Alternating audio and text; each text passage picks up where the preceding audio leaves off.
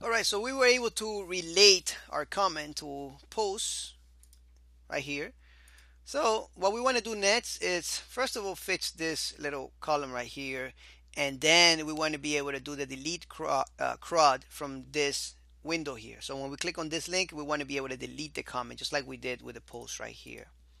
All right, so let's go ahead and fix that first, and then also take this class out of here.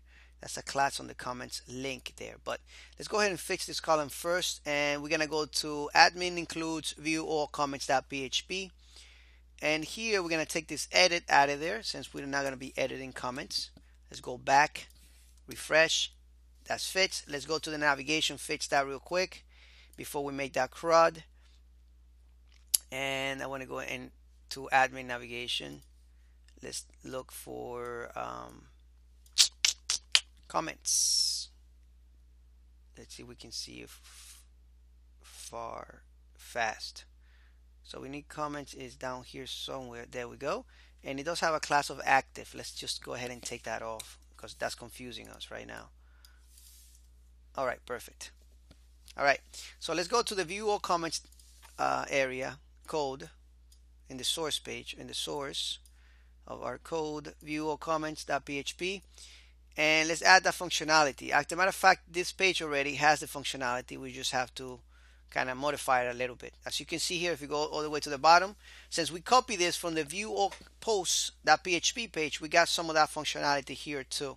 So we just got to change a couple things, and we're just gonna say the comment ID. That's fine,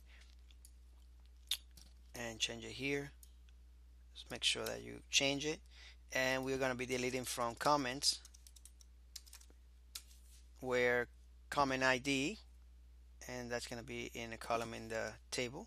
Comment ID equals this ID that we're going to be picking up from the get request that we are going to be making when we click on this link, just like we did in the view all post page.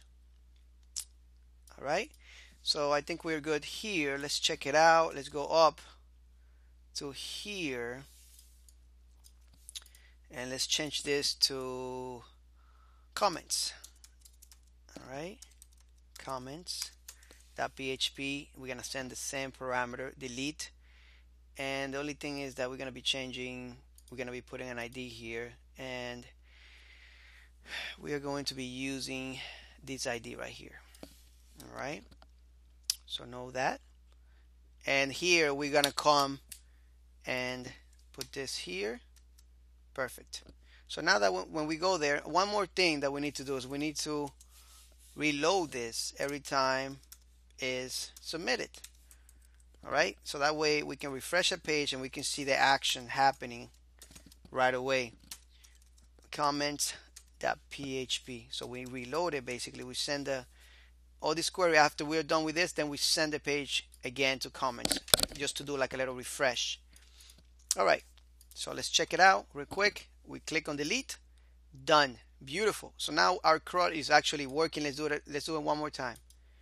And we got no comments. Now we have to make some comments. All right. So while I take a coffee break, why don't you go ahead and click on any post and make a couple comments so we can have it there and do some more CRUD. All right.